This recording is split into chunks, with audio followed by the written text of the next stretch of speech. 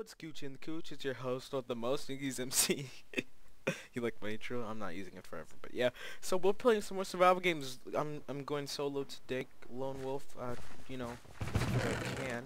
Whoa, that was actually a really nice chest, and I'm really happy about that. So if you guys hear any difference in the mic quality, it might be because I went back to my Logitech G230 headset mic instead of the desktop mic I've been using, and that's because I found out that there's a lot less white noise and background noise, but the price to pay is that it's a little bit quieter, so hopefully you guys don't notice that too much. But if you do, I'll make sure to boost the audio, and just in case, I'm gonna quickly turn down the Minecraft sounds too, so if those are overpowering the mic, we wouldn't want that. So yeah, I just wanted to do that real quick. Now we're gonna go ahead and head up to our route.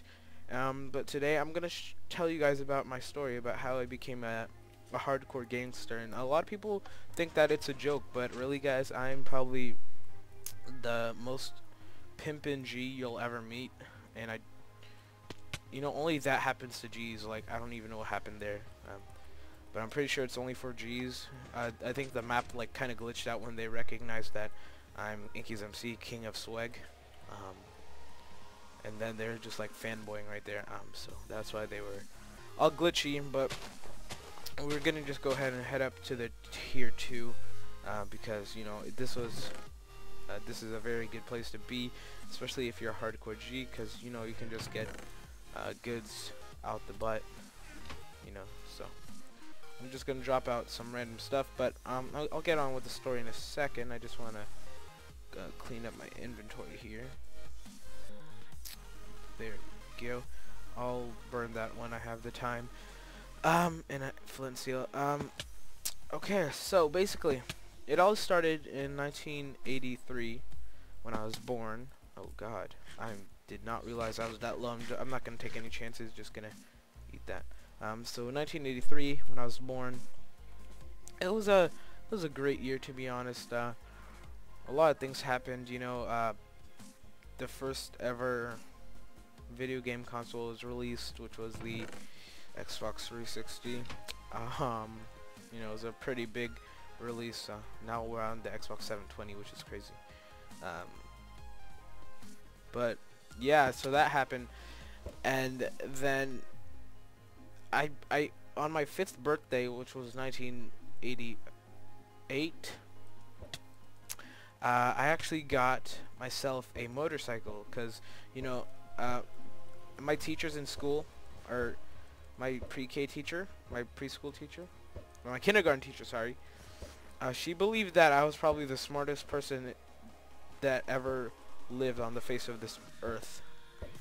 So I decided to go ahead and do something that not many kindergartners do at the age of 5, and that was to go ahead and get my very own motorcycle, which I have a Harley Davidson of some sort.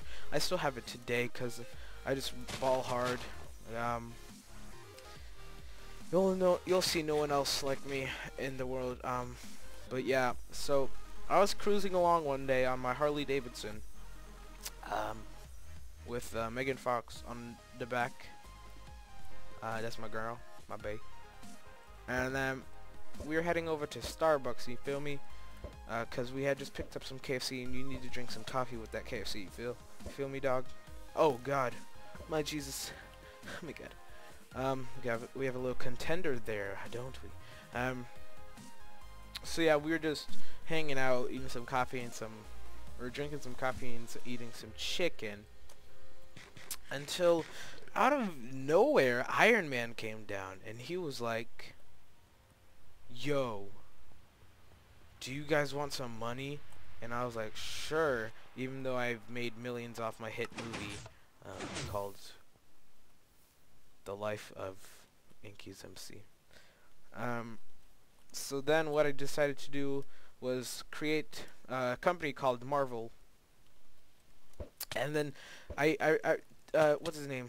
Robert Downey Jr., he approached me after finding out that I've made a comic book company, whatever. And he was like, hey dude, I have a perfect I have a perfect idea for your company, for a movie. And I was like, yo, bro, what is it? And he was like, there has to. Remember, he came down in his Iron Man suit. He was like, you should make a movie about a superhero named Iron Man. And I'm like, bro, is that what you're called? Like, is that what you're trying to do? Just be part of my movie? And he was like, yeah. So we decided to make a movie, and we made that, and that was released in 1991. A great time.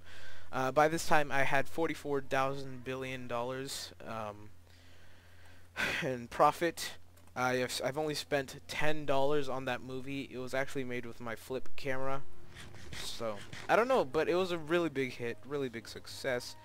And so many people liked it. I just decided to make more movies, and now I'm about to come out with Aquaman, which is going to be a great Marvel movie, you know, just a great production. Probably the best superhero of all time. No one's better than him. Like, bro, this guy's a G, a straight up G. So that should be coming out in 2079. It's gonna be quite a big thing. We're gonna need some crazy awesome stunt guys, because what we're gonna do is just, it's gonna be such a good movie. I don't want to spoil it, so you guys just hold on to your panties for that movie. It's gonna be great. Wow, and I can't believe I'm saying this, but you know, guys, I might have to give up the YouTube career. Just kidding. I'm never giving up this YouTube career. It got me to being the CEO of Marvel. So yeah, and what I wanted to do, oh, crap, sorry. And so 1991 is when Iron Man was released, and then in 1995, I actually made a new company called Apple Enterprises. Now you guys might be thinking, don't you mean Apple Computers? And I'm like, and no, I don't mean Apple Computers. I did not create Apple Computers. I can understand the confusion because I'm just such a G, you know. But I actually did not create Apple Computers. In fact, that was my best friend, Steve Jobs. So props to him on his accomplishment. And wow, I need to make a diamond sword, but I can't anymore. So good luck to this guy. But yeah, that was pretty much it for my story.